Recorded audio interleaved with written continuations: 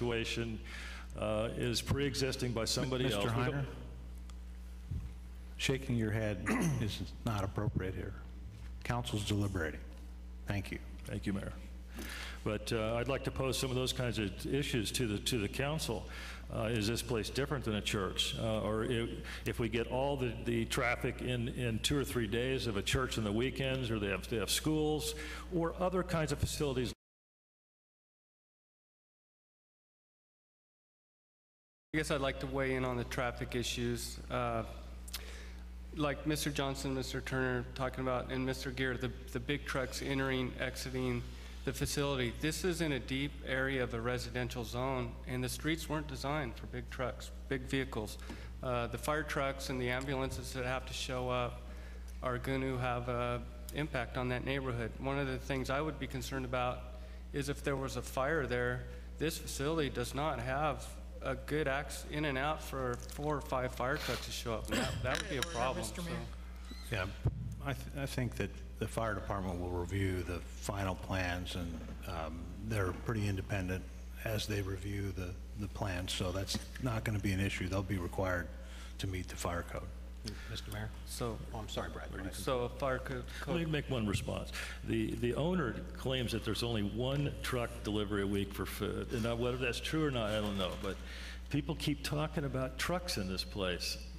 I don't see a lot of trucks. I did get a comment the other day about ambulances.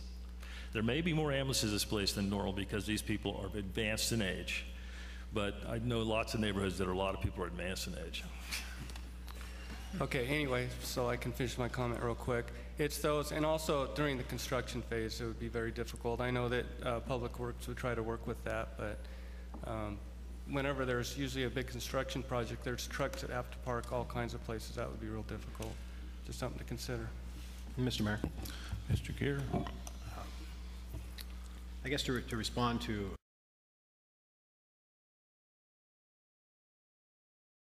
State your name and address for the record, please.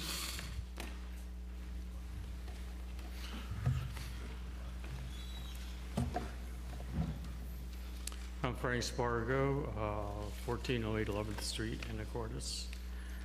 I previously submitted some information to you by email, and I have to apologize to you. I didn't realize the formatting would get so messed up that it would be very, very difficult to read. I have some better printed copies of that, if I may distribute. Give them to Ryan or Marcia, and we'll make sure the council gets it. I hope that makes it just a little bit easier to read some of those numbers, because there's a lot of them in there. I'm not going to go over all those tonight. No, you're not going to have time. How much time do I have, sir? Why don't you take 5 minutes? I probably won't even use that. Okay. I want to touch on a couple of highlights, and as I read through the RCWs, and I'm sure I'll get corrected by our attorneys or Mr. Larson or someone like that, it says in there that the cities, local municipalities, other jurisdictions must or shall prepare a plan. And shall means you will. It just doesn't say you can ignore it. And it also says in there, again, just a part of it, is that the numbers need to balance as nearly equal as possible. Now, one of the things I noticed on the first slide Mr. Larson had up there, you know, deviation of minus 6.75%. That's actually a recommendation from the consultant, so it's not Mr. Larson's numbers, it's the consultant. Well, those were based on the actual census numbers. And so I was just talking about those ideals.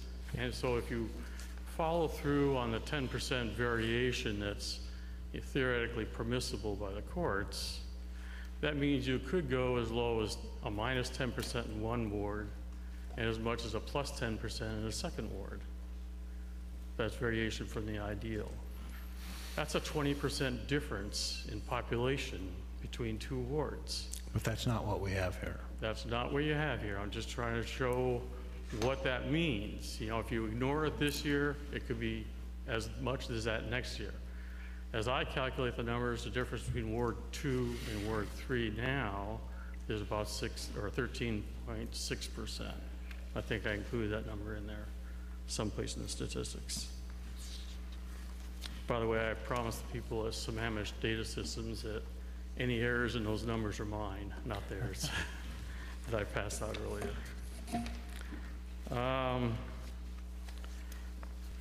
I spent about maybe 10 minutes talking to the folks at Sammamish Data Systems. In about 1 minute, they came up with a single scenario that would bring it more into balance. It only took a moment. And if the city were to request that kind of redistricting scenario with other refinements, I mean, he just picked out one census block, just one, to move. With that kind of effort, it's only $250. That's all he would charge the city, which in the scheme of the size of your budget is relatively small, I believe. Could I just respond to that? It means changing all the maps for everything that we have, so it's more than $250. Well, it does mean that. Yeah. That's correct. And it's an additional cost with the county. But it also means a better representation of the people in the wards. Well- This is my comments. Yeah, no, go ahead. Let me have a chance to say what I want to say. Absolutely. I'm just telling you that it doesn't mean just $250. I understand that. You also have to work with Skagit I'll worry County. about the budget. Go ahead. Well, I worry about it too. It's my city too, okay? And you also have to work with Skagit County. And I went over to the election office and asked them what impact a change, this is in response to Councilwoman Richardson's question, what impact that would have on the precincts. And from the election office, they said, we don't really care. You can do what you want. We'll either change our precincts or we won't. You know, the geographical information systems they have now, the other computer systems, everyone will get the right ballot, regardless of whether precincts match up with ward boundaries. But the election supervisor might choose to actually change the precincts. They just weren't sure. He's on vacation until tomorrow, so I couldn't talk to him. Other jurisdictions, on another point, were able to get down less than 2% variation between any of their districts with very small expenditure of funds. And in fact, they were really proud down at Sammamish Data Systems of what they did in Mount Vernon, where they got down to their 3 wards, no more than 3 people different between wards, which is just about equal, pretty darn close. That cost them only $250.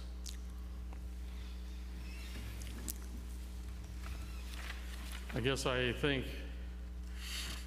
and I recommend to you, as I have already in writing, try redistricting.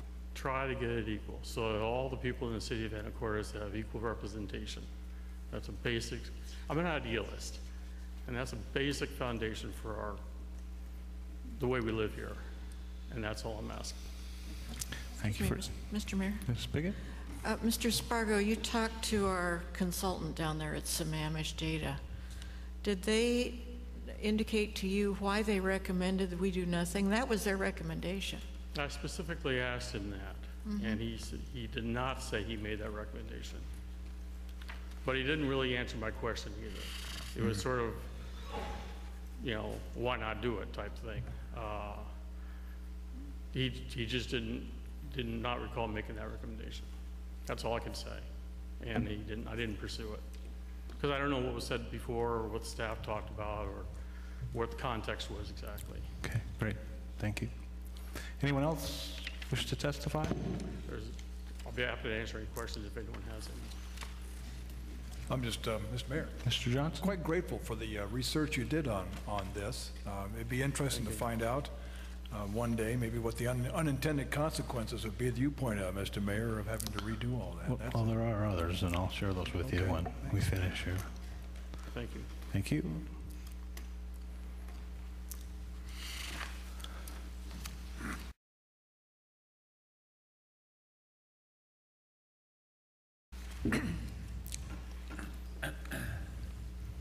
Mr. Mayor, Council, congratulations on finally getting through that last one. I was going to bring a presentation down here tonight and show you some pictures, but I decided not to do that. I'm just not up to it.